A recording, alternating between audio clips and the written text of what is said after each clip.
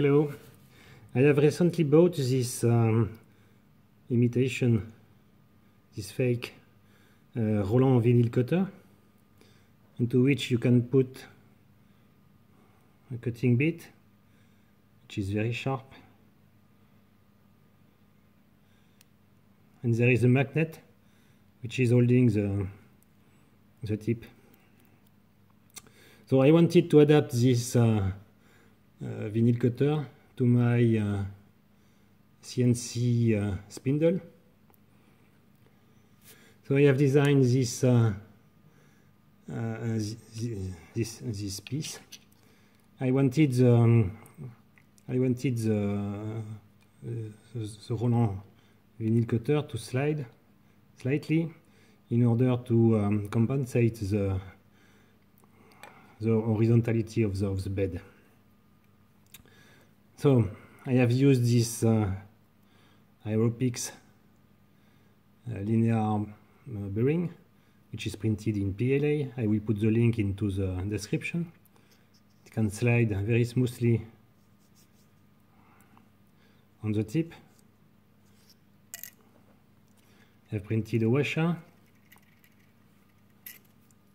and you can fit the linear bushing into this mount. Slide it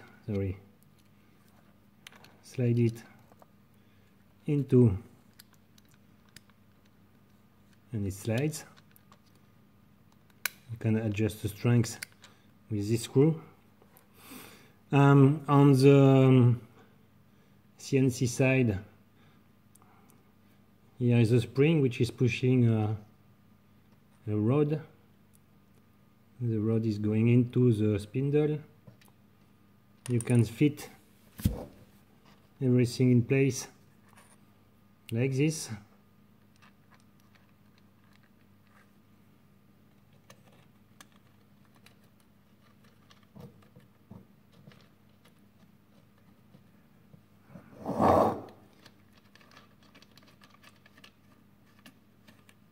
You can even use the locker here to screw the bolt. Yeah. And so here is the system, which is totally mounted now. You can see it is sliding, so it can balance the horizontality of the bed, and you can easily tune the screw.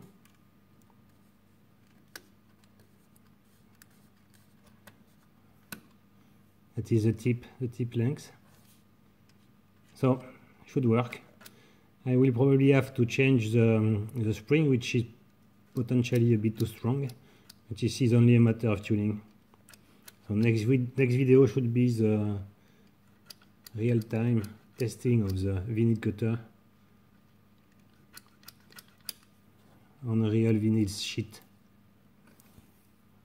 Bye.